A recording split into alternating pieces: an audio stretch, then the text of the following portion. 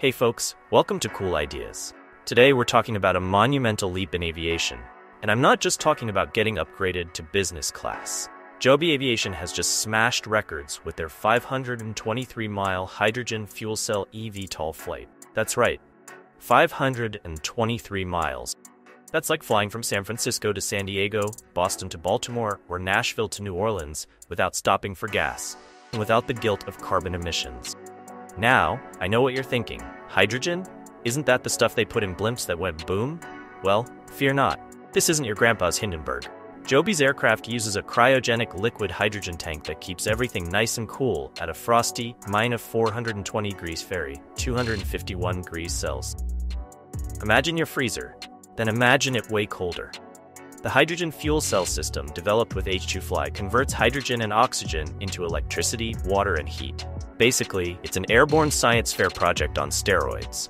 Let's get nerdy for a sec. This modified eVTOL, which had already logged 25,000 test miles, 40,200 kilometers under battery power, now boasts a cryogenic tank that holds 88 pounds, 40 kilograms of liquid hydrogen.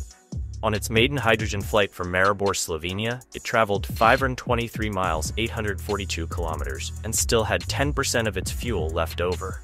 And the best part? The only emission was water vapor. So not only are you flying guilt-free, but you're also helping to hydrate the atmosphere. Maybe your plants will thank you later. JoeBen Bevirt, Joby's founder and CEO, says we're close to a future where we can take off vertically from a helipad, fly across the country with zero emissions. Like Uber meets Star Trek.